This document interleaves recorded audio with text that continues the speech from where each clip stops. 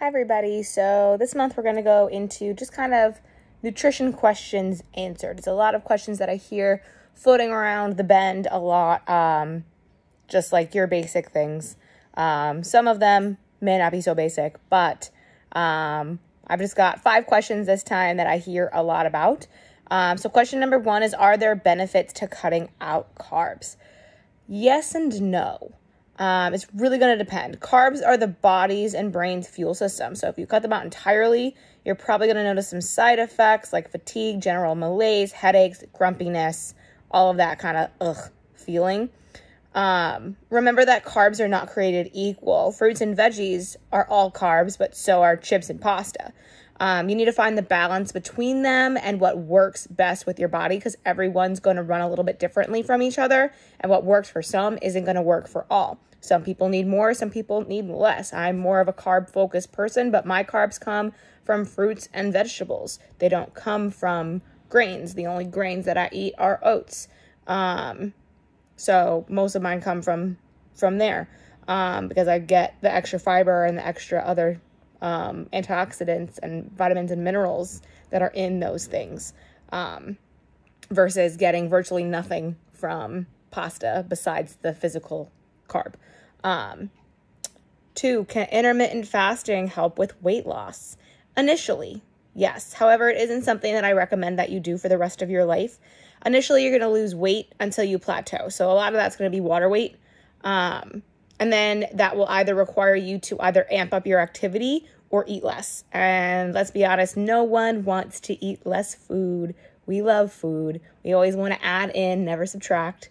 Fasting is a great way to learn your hunger cues, though. So if you have no idea what those are, then maybe try that so you can really learn what your true hunger cues are and what your true satiation cues are. Because satiation is different than the feeling of fullness, is different than the feeling of stuffed. It's just, satiation is, I'm not receiving that hunger cue anymore. And sometimes that can take about 20 minutes to go from your gut to your brain on that HPA axis. It just depends. So take your time when you're eating. Eat slow. That will also help. Yeah, so that's that one. What diet actually works? The one that you'll follow.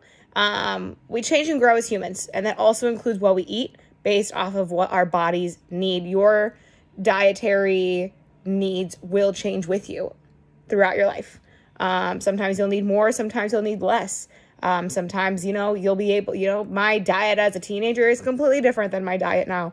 And I say diet as in lifestyle, not as in diet, because I don't like that word. There's so much negativity around that.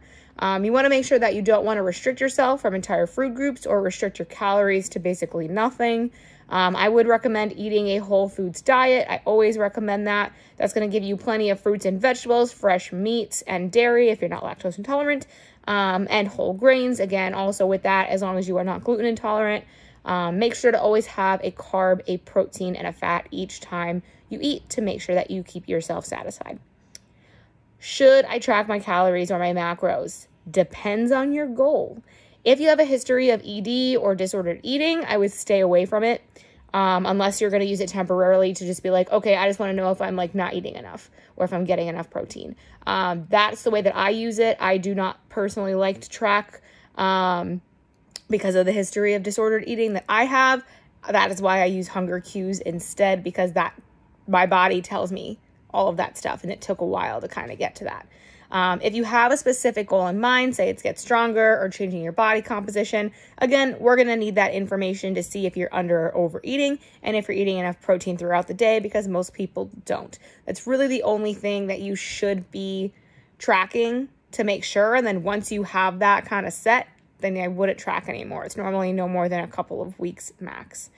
How do I stop a binge is the last question here. Allow your binge foods to be in your house. I cannot say that enough. Taking them away may only make you crave them more, even though there's more steps to going out to the store and getting whatever you want. We do this to take away the binge food as being something special. A lot of the times we binge because we're like, oh my God, it's not going to be here. I have to eat the whole thing. And it'll lose its power over you. If you always have it and you always know that you have it, it's just going to become food. like a regular schmegular food. It's going to take some time, but eventually you don't do it anymore because you're like, there's no value to this for me anymore. And it's kind of like that brain trick that's going on. A lot of it's a habit. And again, unfortunately, it's hard to break that cycle and create a new one. It's going to take some time. A good way to keep from binging is, especially at night, for those of you that binge at night, is to make sure that you're eating enough protein throughout the day. As I said earlier, meals, including snacks, should have a fat, a carb, and a protein.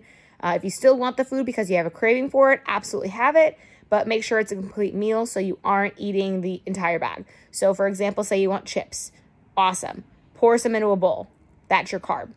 Now we need to add something fresh, so we'll call these tortilla chips. We're going to add in avocado. We're going to add in some salsa to get in that healthy fat from the avocado. Maybe we're going to have some chicken and some black beans on the side or on the top to add in protein, and now you have a complete meal. Is it nachos? Absolutely. Are nachos a complete meal? Yes, they are. Yes, they are. You can make pizza a whole meal. You have your carb. Load that crap up with vegetables. Put some chicken on it or whatever meat that you like. That is a complete meal. That is a complete meal. Burgers, same thing. You have the bun. There's your carb. You have the meat patty. Maybe you have cheese. That's going to be your fat. And then you have vegetables on top of that. Again, a complete meal. If we have complete meals, we're going to be satisfied. We are going to be less likely to binge. And that is how that works. If you have any more questions, again, I'm going to do this throughout the month of July. So if you have any questions that I did not yet answer, please comment below and I will definitely answer those for you.